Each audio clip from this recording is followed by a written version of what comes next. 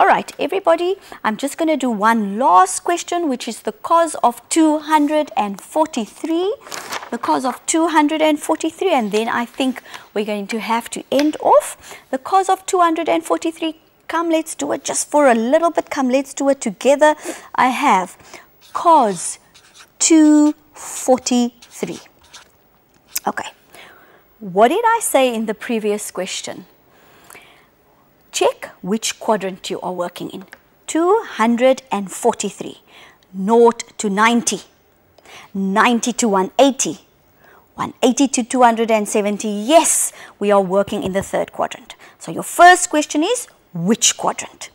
Second question, is cos positive or negative in this third quadrant? I'm working in the third. Cos is negative there. Well done. So I've got cos there, and in the third quadrant we say 180 plus theta. So it's 180 plus what gives me this 243.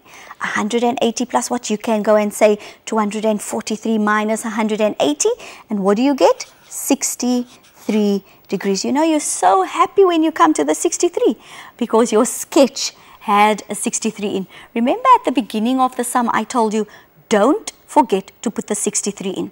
Now cos of 63, grade 12, t is now adjacent to the 63. Not this anymore. You're not working with the 27, you're working with the 63, so it's adjacent over hypotenuse. Don't forget the negative, negative t over 1. I hope you all got that. This is really just negative t. Okay, just before we end off, let me see if I can get some people asking me some questions. I have Calvin, negative 20, you've got negative 27. Calvin, can I just say that you're not supposed to write your answers with degrees. They want it in terms of t. So if it's in terms of t, can you see my cos 27, I used my sketch. My tan 153, I used my sketch. And my cos 243, I use my sketch. And please everybody, all this must be in terms of t. You cannot write 27 and you cannot write 163, nothing, just in terms of t.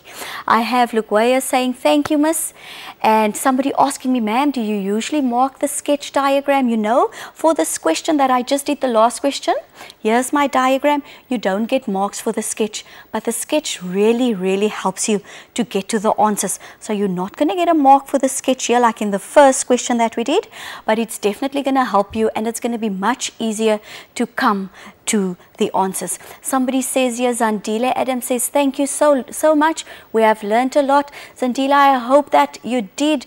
You know, mathematics it's not an easy subject, but if you have a passion for it, then I think everybody can do well in it. Just remember, this was a very quick session. There's so much that we can still do, but what I want to ask you, please, it's a week holiday, but you must work every single day. I told my learners at school, even if it's just an hour, do you know what difference an hour is going to make?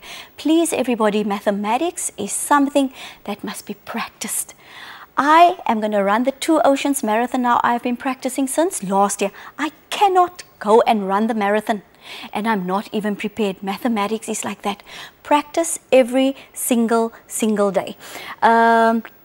Somebody just asked me, ma'am, is it a negative tan? Absolutely. Why negative now again? Come and just look at that last question. She asked me, ma'am, why is it negative tan? Let me just see who it was. Tunjine, you said 153 is in the second quadrant. And in the second quadrant, tan is negative. Hence, my negative sign. Please, this is your most important question. Which quadrant are you working in? You can't answer that question if you don't know which quadrant you are working in.